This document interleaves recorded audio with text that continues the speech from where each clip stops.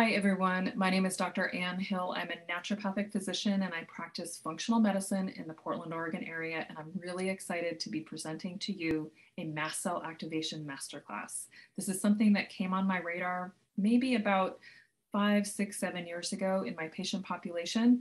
And I've learned so much since then. And I'm so excited to share all the information that I've learned with you.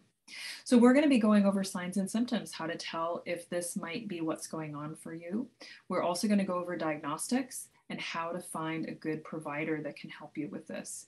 We are also going to be talking a lot about the underlying conditions that kind of connect with this. So mold illness and chemical sensitivity are one. SIBO is another big one. So I'm excited to talk to you about that. Chronic infections like tick-borne illnesses such as Lyme disease, as well as Epstein-Barr virus, are also something that can contribute to mast cell activation syndrome.